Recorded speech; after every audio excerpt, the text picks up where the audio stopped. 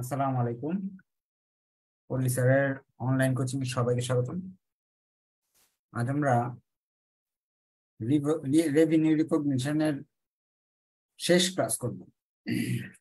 এই চ্যাপ্টার থেকে সাধারণত পরীক্ষায় দুইটা মেথড আসে, একটা হলো ইনস্টলমেন্ট সেলস আর একটা হলো পার্সেন্টেজ অফ কমপ্লিটেশন মেথড। এই দুইটা মেথড ছাড়াও আমরা আরো দুইটা করছি, একটা cost recovery and completed contract method. চার মেথডের বিভিন্ন ধরনের অঙ্ক করছি।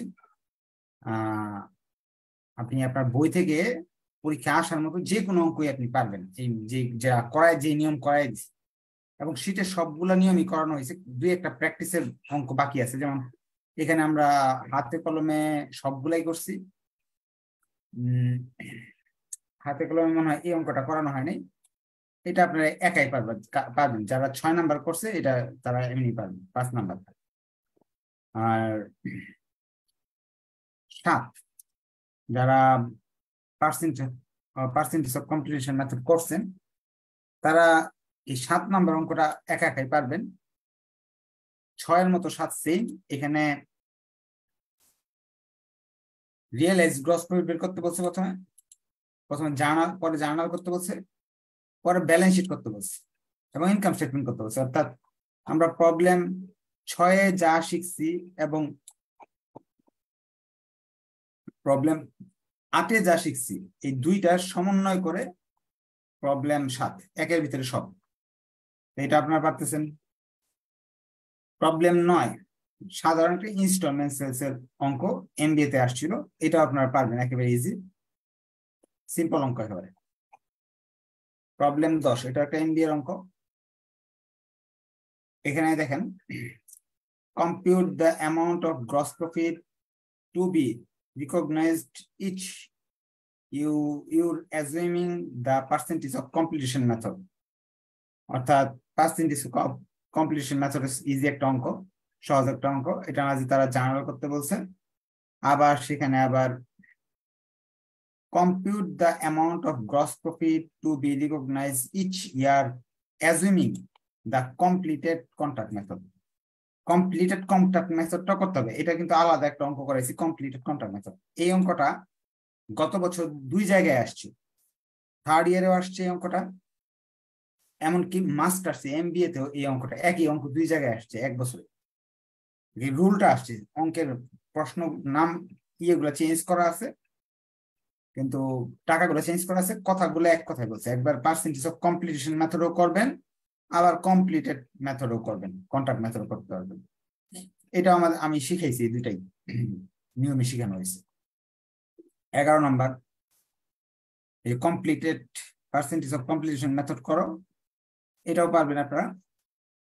সাথে ব্যালেন্স শিট দেখাইতে বলতেছে প্র্যাকটিস করার জন্য। এই 11, 12, 10, 11 এগুলো করাই নেই, এইগুলা সবাই পারবে।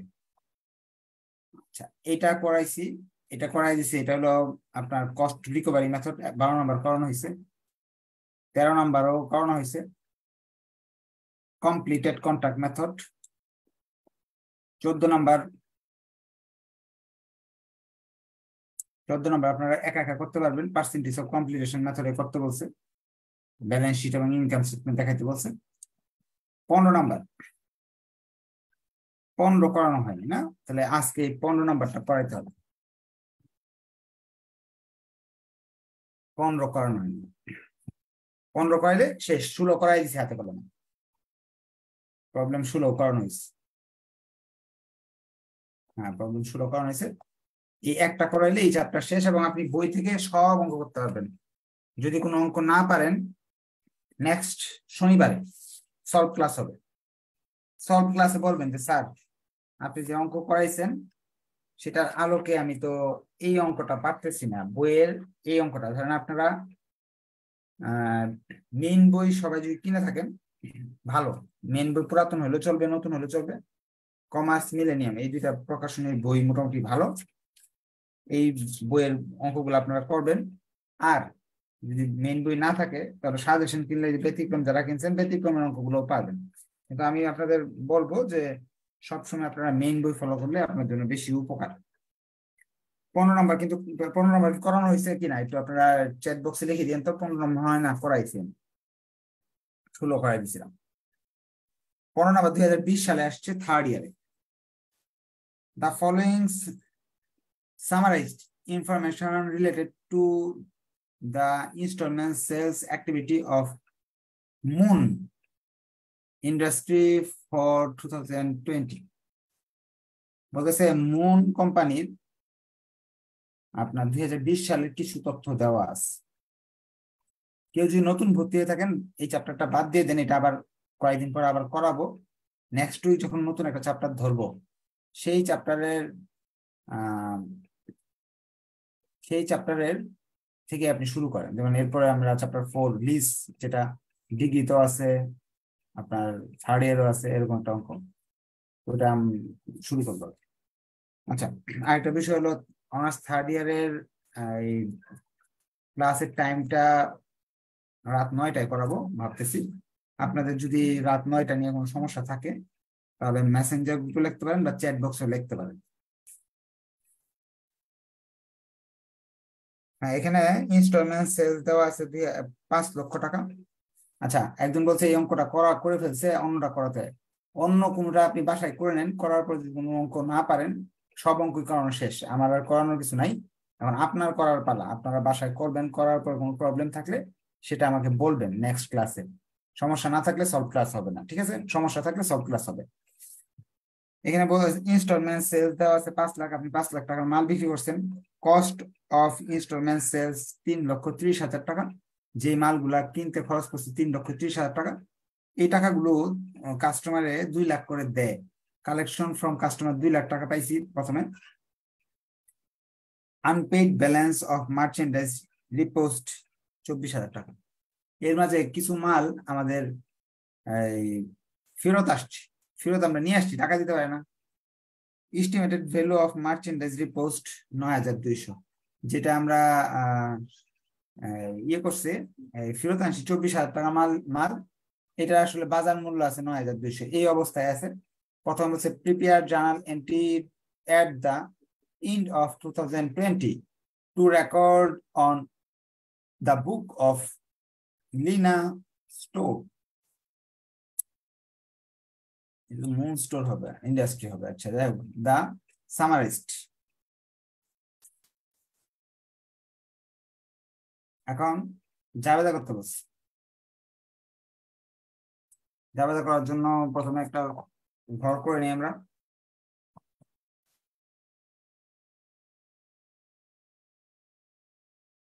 প্রবলেম 15।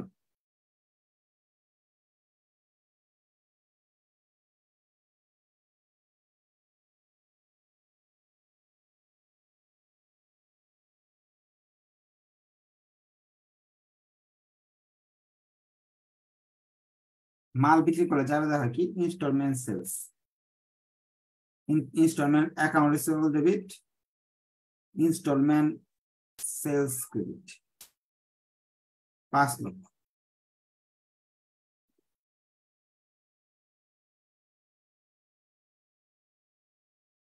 পরে আমরা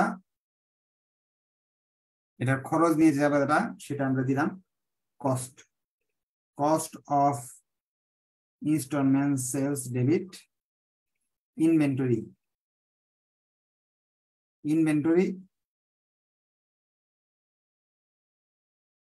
credit 3,30,000।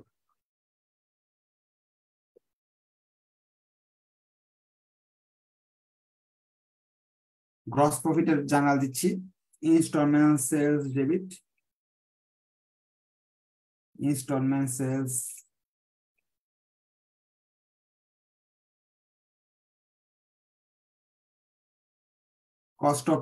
cost of installment sales credit, deferred gross profit।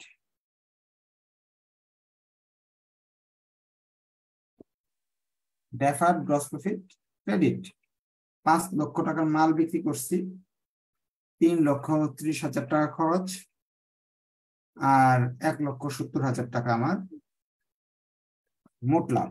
এই 3টা জার্নাল দিলাম। এগুলো তো আমরা শেখাই, আগের ক্লাস করা আছে। 5 লাখ টাকা জার্নাল দিলাম, 3,30,000 টাকা জার্নাল দিলাম।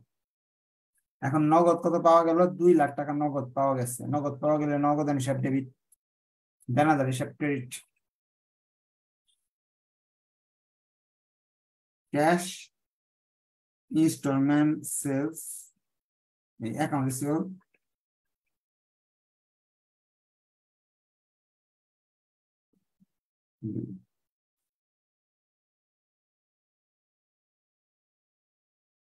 হয়ে গেল 4টা। এখন বলতেছে আপনার কিছু মাল যেগুলো আমরা ফেরত নিয়ে আসছি, ফেরত নিয়ে আসলে তো ফেরতের জাবেদা দিতে হবে।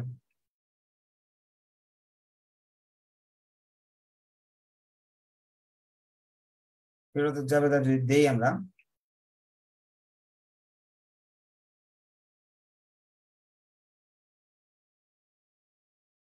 যে জিনিসটা নিয়ে আসছি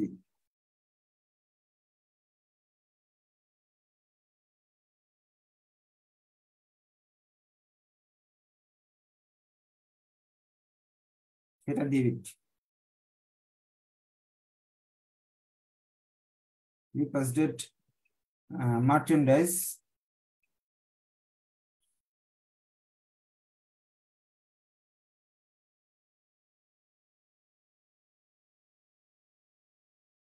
ডেবিট, আর অ্যাকাউন্ট রিসিভেবল ক্রেডিট।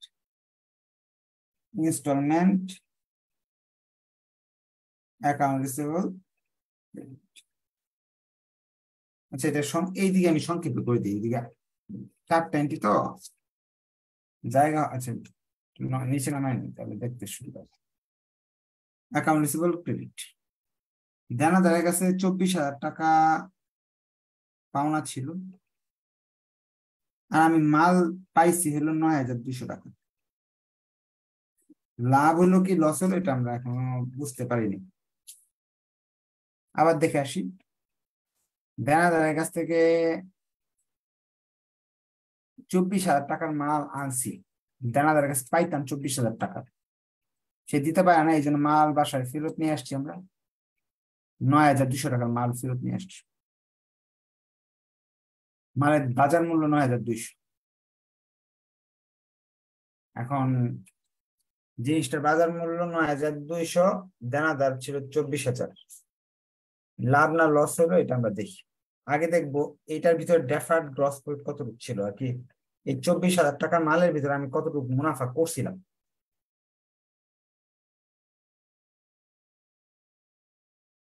চব্বিশ হাজার টাকা মালের ভিতরে কতটুকু মুনাফা করছিলাম এটা বের করতে হবে, পার্সেন্টেজ বের করতে হবে।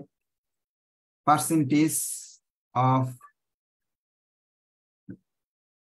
ওয়ার্কিং করে নিই, working 1 gross profit rate, working 1 gross profit rate.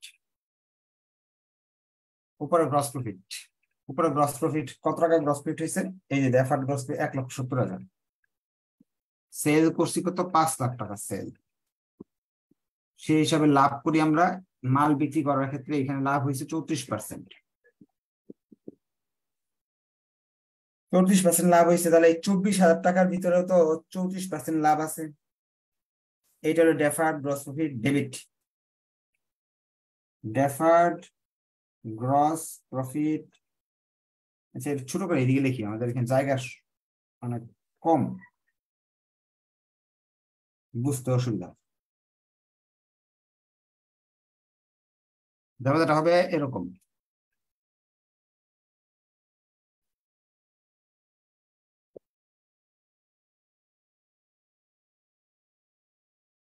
Deposited merchandise debit, তারপর হলো ইনস্টলমেন্ট অ্যাকাউন্ট রিসিভেবল ক্রেডিট। এটা আমরা মাল পাইছি হলো 9,200, আর এটা হলো 24,000। এখন এই 24,000-এর ভিতরে প্রফিট কত ছিল, এটাকে ডেফার্ড গ্রস প্রফিট বলবো। ডেফার্ড গ্রস প্রফিট 24,000 টাকার 34%,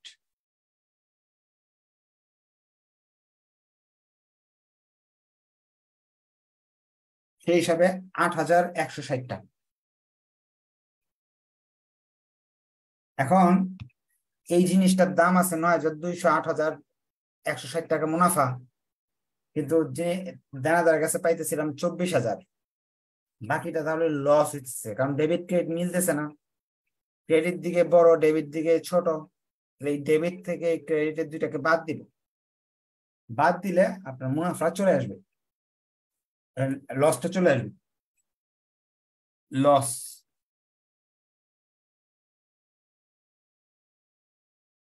অন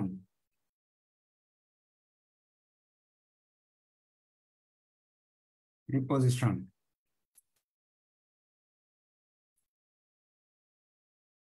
$9,000, 24,000 টাকার মাল, এর মাঝে 9,200 টাকা, 24,000 টাকা দেনাদার কাছে পাই, মালের দাম আছে 9,200, 8,160 টাকা এই লাভ বাবদ এটার ভিতরে আছে। তার মানে দামটা আরো বেশি দরকার ছিল জিনিসটার দামটা, কিন্তু ওই লোক ব্যবহার বেশি করে ফেলছে, আমরা ফেরত নিয়ে আসার পরে দামটা কমে গেছে, এই জন্য আমার লস হয়েছে। এই ফেরত নেওয়াতে লস হয়েছে 6,640। আগের বার লাভ হয়েছিল, আগের অঙ্কে যখন 3 নম্বর অঙ্ক করছিলাম তখন লাভ লেখার পর এখানে প্রফিট লিখছিলাম বা গেইন লিখছিলাম। এই ছিল অঙ্ক। শেষ অপশনে তারা বলতেছে যে prepare the entry two record the gross profit realised during 2020, 2020 সালে গ্রস প্রফিট এর পরিমাণ বের করো, রিয়েলাইজ গ্রস প্রফিট বের করো এবং জাবেদা দাও।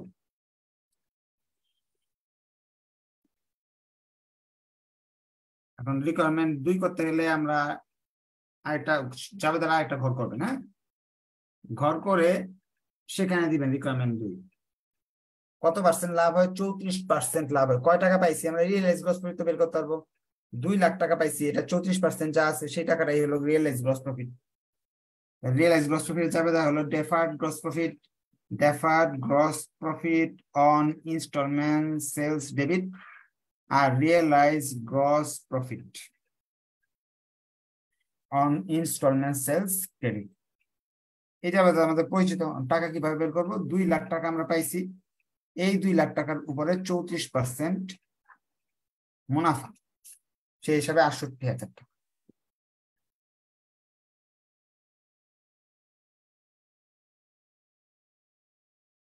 এই ছিল অঙ্ক। যদি কোনো কিছু না বুঝে থাকেন এখনো কোয়েশ্চেন করতে পারবেন, অথবা আপনার তো চ্যাপ্টার শেষ করে দিলাম, নেক্সট শনিবার এই অধ্যায় থেকে আপনি বইয়ের সবগুলো অঙ্ক করেন, করার পর যদি কোনো অঙ্কতে সমস্যা থাকে সেই সমস্যা নিয়ে আমার সঙ্গে আলোচনা করার সুযোগ আছে।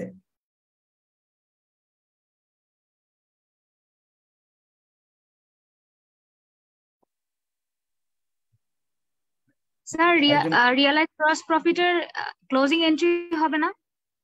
আচ্ছা, এখানে দেওয়ার প্রয়োজন নাই, কারণ তারা 2য় নাম্বার রিকোয়ারমেন্টে তারা শুধু বলছে শুধু রিয়েলাইজ গ্রস প্রফিটের জাবেদা দাও, কিন্তু আগের অঙ্কগুলোতে এরকম ভাবে সুন্দরভাবে বলে দেখি যে সম্পূর্ণ বছরের জাবেদা দাও, তখন আমাদের ইনকাম সামারি জাবেদা আমরা দিয়ে থাকি। এখানে তো কিছু বলে নাই, আপনি যদি দিয়ে দেন এতে ক্ষতি নাই, দিলে ক্ষতি নাই, না দিলেও চলবে, আপনি যদি দেন এতে ক্ষতি হবে না।